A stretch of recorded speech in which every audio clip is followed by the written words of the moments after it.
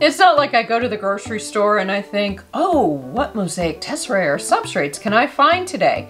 But you know, sometimes I do stumble on things and I'm like, dang, this would be a great Mosaic Tesserae or substrate. To get our grocery run going, we're going to start with Tesserae, and as you can probably imagine, the list for Tesserae is definitely shorter than the list for substrates, and wait until you see that list. What I noticed though is that you'll usually be paying a higher premium when buying these types of items at the grocery store.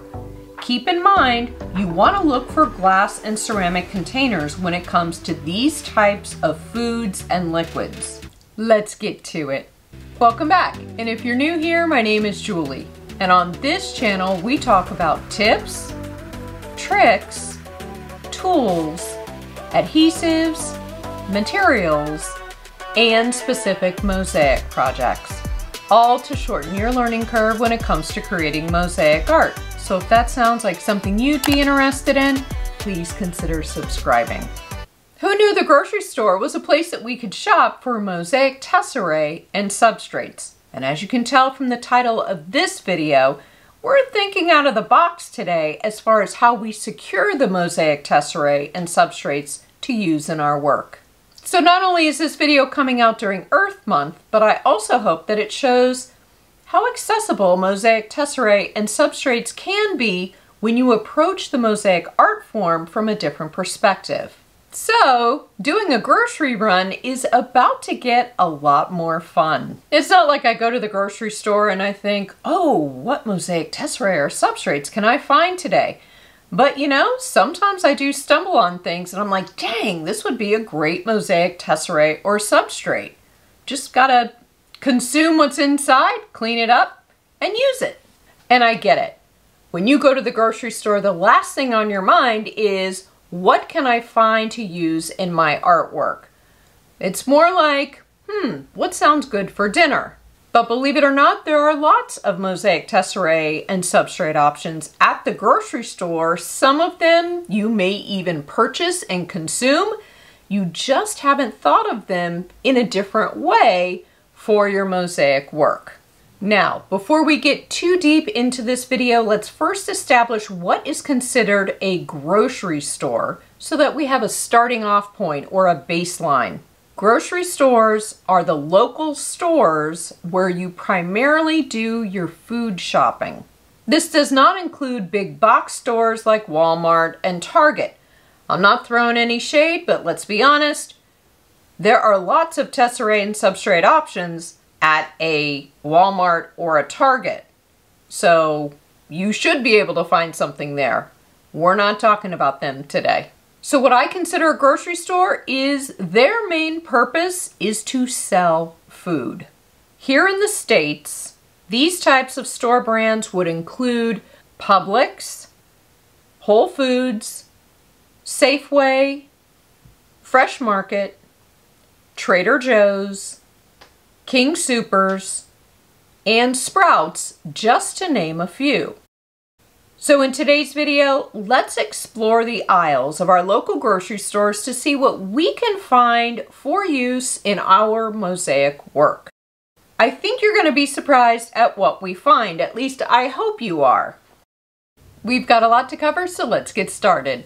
To get our grocery run going, we're going to start with Tesserae, and as you can probably imagine, the list for Tesserae is definitely shorter than the list for substrates, and wait until you see that list. But when it comes to Tesserae, these things are more specific than substrates, and it has nothing to do with us being hard to please mosaic artists or picky. We're creative and we know how we can work with what we have. But really it's a matter of there just aren't as many Tesserae options as there are substrate options at the grocery store. Lots and lots of things at the grocery store can be used as substrates, but that's not the same for Tesserae. But I do have a favorite Tesserae option, and I'll let you know when we get to it, so let's dive right in. The first Tesserae option is plates, bowls, mugs, and drinking glasses. I noticed that a few of the grocery stores I visited for this video had a kitchen section which includes plates, bowls, mugs, plus other stuff like silverware, kitchen gadgets, that kind of stuff. Some of the plates, bowls, and mugs are solid colored, or they may include some sort of design or graphic image, and even words. And of course, there's also a chance that you might find a licensed brand. Oh, hello, Golden Girls. What I noticed though is that you'll usually be paying a higher premium when buying these types of items at the grocery store. But still, it's always worth checking out this section if your store has one. Sometimes you can find a graphic you really like, or maybe it's a plate with fun words or pretty letters with a font you haven't been able to find anywhere else. And of course, you can always hope for a sale, although this type of stuff rarely gets discounted at the grocery store. The next tesserae option is colored glass and ceramic jars, containers, and bottles.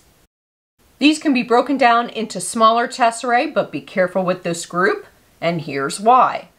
Sometimes a bottle can look like it's colored or have a graphic print, but in actuality, it's a label that goes all the way around the entire bottle or jar. So this is sort of like what you might see on cars or buses, which look like they're wrapped in graphics. It's the same concept, and you want to avoid them. It's just a plastic wrapping, and it's not actually the design that's on the bottle or jar. The aisles to check out for colored glass items is the wine section, drinks and water, and the condiments aisle for things like sauces, oils, jellies, vinegars, jarred fruits and vegetables, and dressings. Look for colored glass, which would be fun to use in a mosaic, and don't be scared away by textured glass. Those can be really fun to incorporate into your mosaic as well. It's worth saying that you should thoroughly clean these out first before you use them, meaning hand washing, or even better, my personal favorite, put them in the dishwasher to get them super clean and sanitized before you use them in your mosaic art. And you'll want to remove any labels first by soaking or peeling them off before you wash them or put them in the dishwasher for sanitizing. Another grocery store tesserae option, and it's my favorite because of the colors and the cuteness, are these really sweet and super delicious terracotta yogurt pots.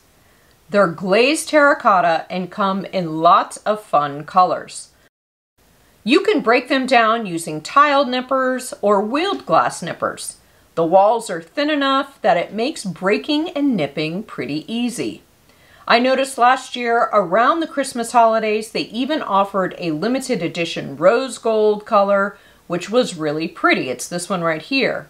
And then in March, I noticed that they came out with this glazed brown. It kind of looks like terracotta, but it's this beautiful brownish terracotta color, but it's glazed. In a pinch, always check the dairy section for ceramic and glass containers. You never know what you're gonna find. There are so many substrate options at the grocery store, which sort of falls right in line with what we already know as mosaic artists, which is we can pretty much tile on anything within reason. Let's start with the kitchen section at your grocery store. Here you'll find plates and bowls. Yes, you can tile on ceramic, as well as wood chargers. In this section you might also find things like mason jars or canning jars, as well as glass canisters. These make great mosaic substrates. You could cover a canister in glass for a glass-on-glass storage solution for your creative space or kitchen, or you could make a set to give as a gift. Another section to check out is the floral department. Here you'll find all sorts of glass and ceramic vases and containers. Yes, you can adhere your mosaic to these types of substrates as well. If you aren't sure how to mosaic on glass substrates, I've done a few videos here on my channel on how to mosaic on clear glass substrates using colorful vitreous glass tile. And I'll include a link to both videos down below in the description so you can check them out.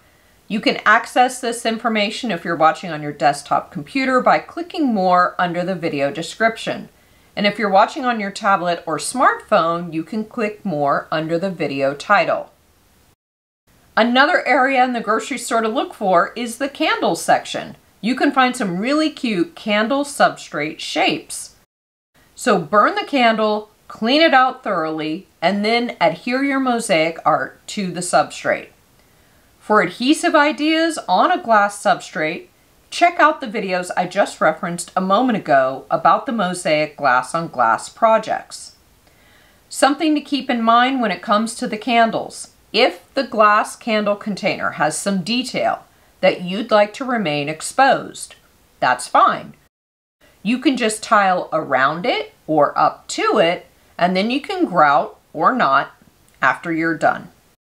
Another surprising section at the grocery store that you should definitely check out for substrates is the wellness or vitamins aisle. I found glass jars and containers for salt and sugar scrubs, bath salts, and of course, vitamin bottles. These would make fun bud vases or pretty containers for paper clips or rubber bands or your desk or a place to put pocket change on your dresser. The next group of items is somewhat similar and they're found throughout the grocery store. These items include things like wine bottles, sauce bottles, olive oil and vinegar bottles, salad dressing bottles, drink and water bottles, jelly jars, jarred fruits and veggies, and glass or terracotta yogurt containers. And just like we discussed with the previous items, these would make fun bud vases and pretty containers for your desk, dresser, or coffee table. Keep in mind, you want to look for glass and ceramic containers when it comes to these types of foods and liquids. And once you're done with them, remove the labels and either hand wash or, my personal favorite, run them through the dishwasher first. Get them as clean and sanitized as possible before you use them in your mosaic work. Look for bottles, jars, and containers that would be easy to mosaic. So I'm talking about shapes like cylinders, squares, and rectangles, which are pretty straightforward. You might even find an oblong shape which could be relatively easy to work with. It's when you get into the more fancy or exaggerated shapes where tiling could become more of a frustrating challenge. And we don't want that, do we? So, you may be wondering, what about plastic substrates? So here's my take on that. You want to avoid plastics. Yes, some plastics can be used in mosaics. They are hard plastics. They did not have food in them. When it comes to food and plastic, I say no, no go. And that is because you can never truly get the smell of food out of plastic. If you use a plastic substrate and let's say it had bath salts in it and they smelled like roses or the ocean or, something like that that's a pleasant smell, yes, you're going to clean it out before you use it in your mosaic work. It's still going to have a scent of rose or a scent of the ocean, but those scents are much more pleasant when you're on your coffee table, when it's on your desk. It's not going to be good if you are using, a plastic container that had pickles in it. It's going to seem very strange that it smells like pickles on your coffee table or on your desk.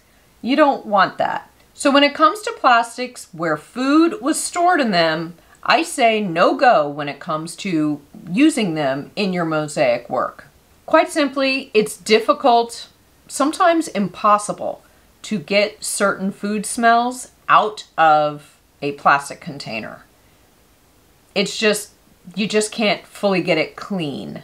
So if you do decide that you're going to use plastics from the grocery store and it had something like bath salts in it or whatever, one test is to squeeze it. Can you dent it with your hands? If you can't, okay. If you can, don't use it. The reason is the container has to be able to hold your artwork. And maybe it can hold up your artwork, but when you go to pick it up or you accidentally squeeze it because you forget that it's a flexible plastic, you're going to dent, crack your grout, and possibly loosen or pop off the tesserae that are also on there. So you don't want to go with a plastic that you can dent or bend or disfigure. You want to choose a hard plastic that you absolutely cannot dent with your hands.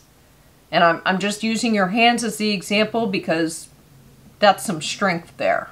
So let's avoid that and stick with hard substrates that we are familiar with, which is glass, ceramic, terracotta. You may even be wondering about metal. Metal is acceptable. So that could be things like canned veggies.